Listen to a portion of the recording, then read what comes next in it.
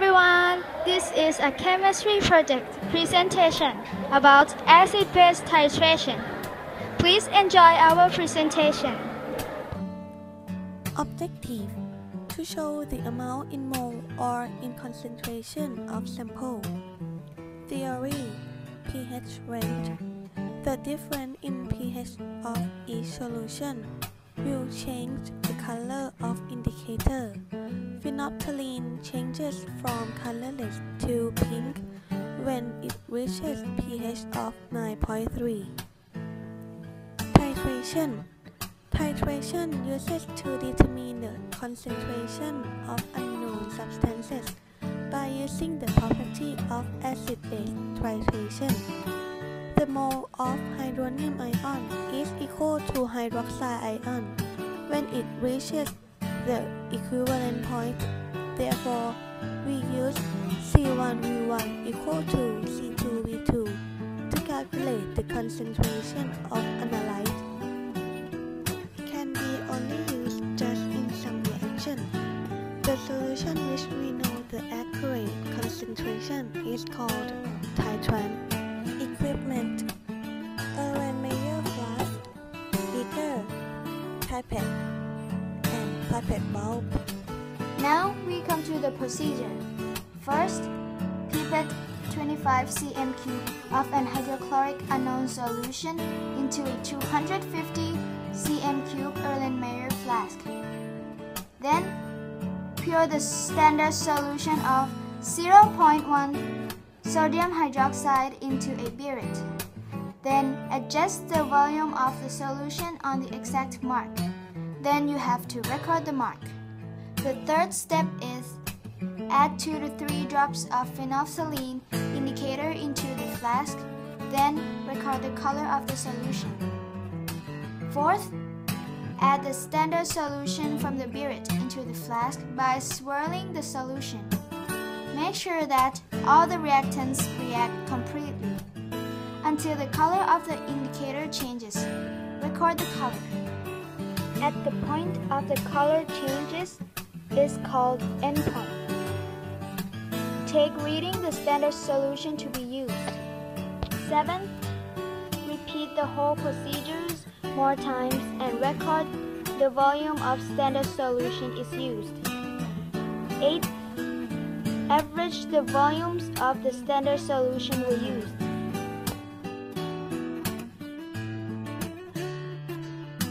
Now we are doing the titration by adding the sodium hydroxide in the hydrochloric solution.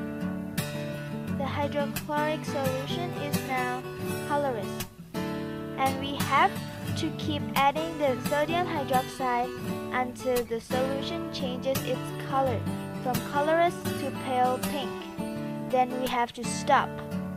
After that, we have to read the amount of the sodium hydroxide used.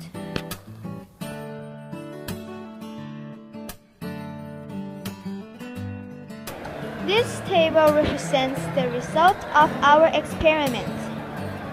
As you can see, the pH slightly rises up due to the addition of the sodium hydroxide. But when the volume reaches 7 milliliters, the pH jumps from 2.2 to 9.62. After that, when we keep adding the sodium hydroxide, the pH slightly increases due to the volume again. The result we are presenting you as the graph.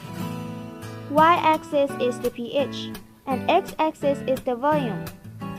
As you can see, when we add the sodium hydroxide, the pH slightly moves up. But when we add the sodium hydroxide until it reaches 7 milliliters, the pH jumps from 2.2 to 9.62.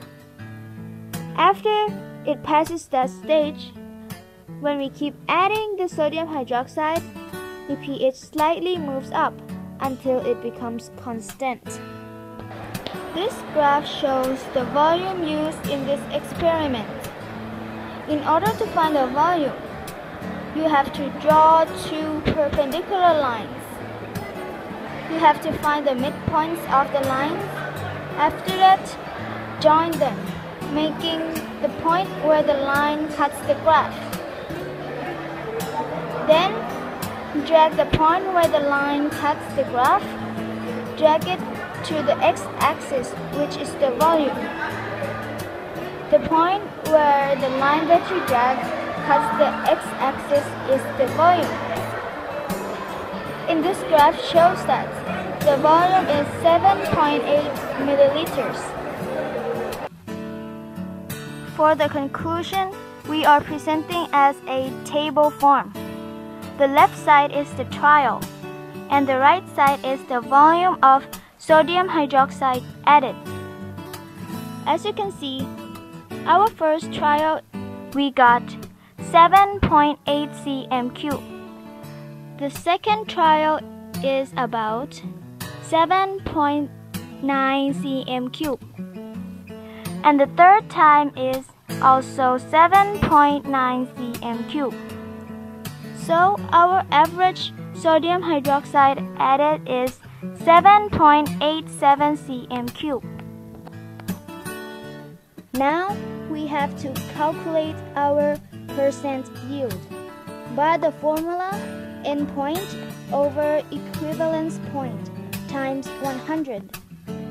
Our endpoint is 7.8 cm3 and our equivalence point is 7.9 cm3. So overall, when we substitute to the formula, we got 7.8 over 7.9 times 100 is equals to 100.9%. And next step is to find the concentration of hydrochloric acid.